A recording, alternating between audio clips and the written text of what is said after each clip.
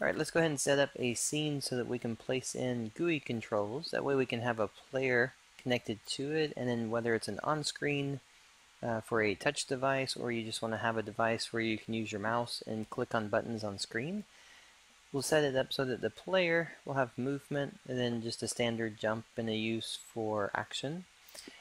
If you place objects in the scene, by default, the default tile set player is set so that he'll switch on to that mode. But if you're doing it for the first time, you want to make sure you go to your play and control.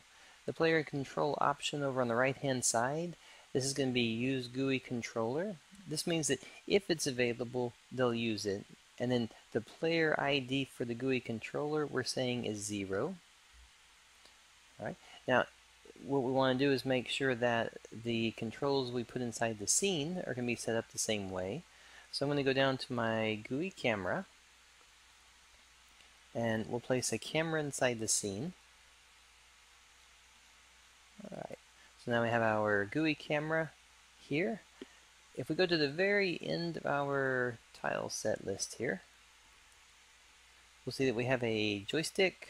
We have just a background image for the joystick, and then a generic button that you can set, and these are going to be preset with 4 different actions to them. I'm going to go ahead and drop in the joystick right here, and then we'll drop in the jump button over to the side. If this was a smaller device, you may want to tag them on the corners so that they just go in and out and follow the corners automatically. And actually, since we're just doing this as a demonstration, I'll just move these right next to each other. Alright, so at this point, everything's already set because the default is set for the player. But if we were setting it for the first time, we want to make sure that on the joystick and on the jump, both, we want 2 things we want to do. The joystick, remember, is that when you're setting the GUI type, you're setting it for joystick. When it comes to the input type, it's going to be drag. You can do up and down as well. That way, if you want to have additional animations when the player is clicking on it, it can be animating or highlighting. The camera, be sure that your camera, because we're on a GUI camera, we want to make sure we say show in camera and enable the input to happen on the GUI camera.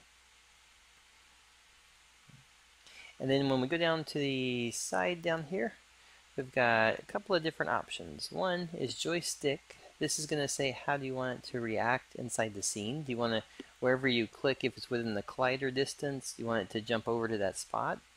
How far out? So by saying 2 for the drag distance, basically it means it'll drag this distance right around here. You can have it further if you want to pull them out further this way. And then if you want it to fade out after the person presses the button, if you don't want it to see it anymore until they push again. Next to that one, this is going to be the new options for it. Is going to be the GUI control type. This is going to be just like with the player. This is saying yes, we want to use this as a GUI control for the player. And the control ID we're looking for is 0 because the player is 0. And then the type that we want to do, we'll just go through these so you can see them. So by default, it's going to be set to none. But we have the move analog. So think of this as the analog stick. It's going to be the 8 directional movement. But you can also do buttons set up, and you could say just move up, down, left, right, then angles. Then for the player as well, you have some of the basic behavior movements.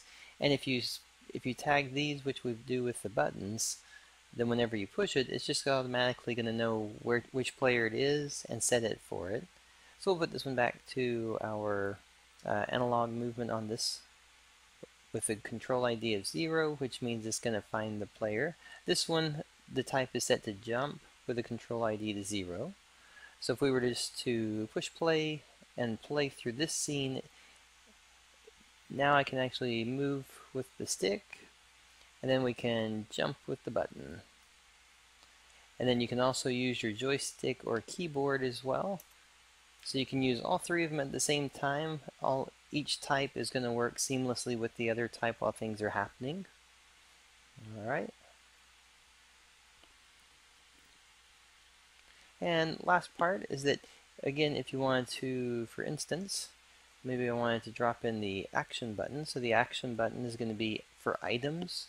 So if you have an item that you're wanting to use with the player, what's going to happen on this one, we'll drop in a weapon here so you can see that. So if I place a weapon inside the scene, I have an action button.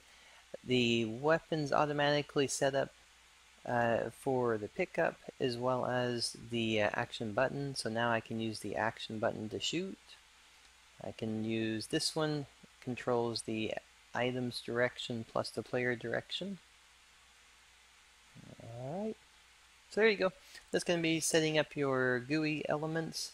That way you have quick access to player. You can just literally drop these in and start using them.